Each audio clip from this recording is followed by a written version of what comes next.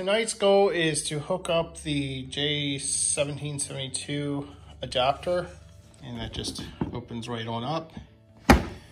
There's already this inlet here for regular house power. I want to keep that.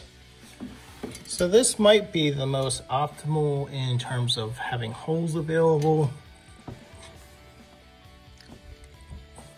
And you can see there's space available. Look right under that tail light. So it'd be right about here that I can put it. All right, so that's how it's gonna be set up. So I need to make sure this doesn't have any obstructions, and it looks like it's fine. The bumper's not in the way. Cutting through cardboard is very fast.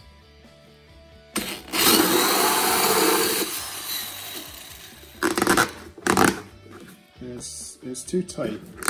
It fits, but it's cardboard, so it's probably making itself fit. Let's see if I can find something more rigid to drill through.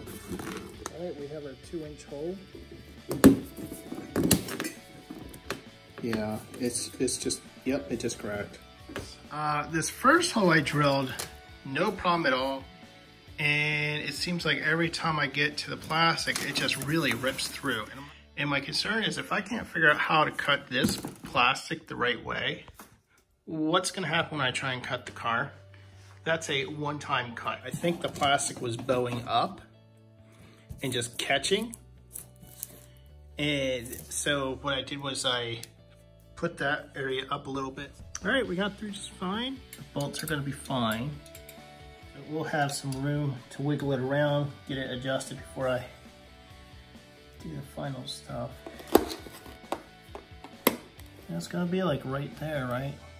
Right about there.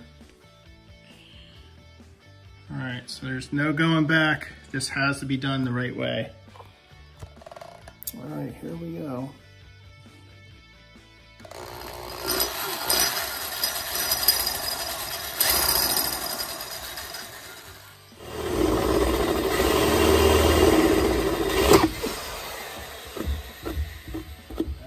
Good.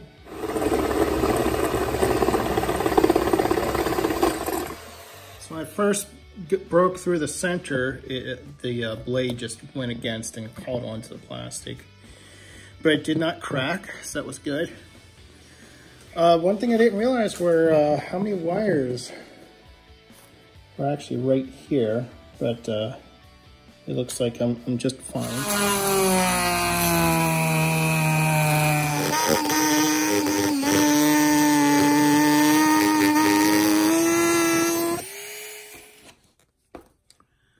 That's doing pretty good.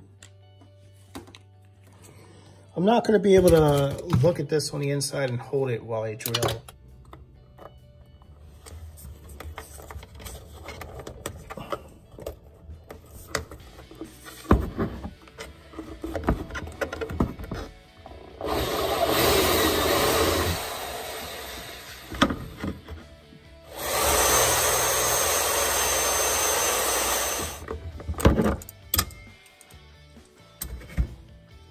All right, so I'm just trying to get this lined up so as I drill more,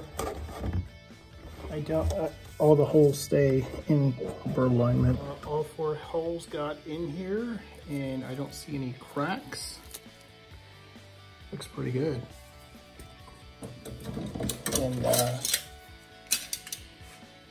that's what I've got for drilling holes through here. I'm gonna put some of this gasket maker stuff in there to kind of help waterproof it.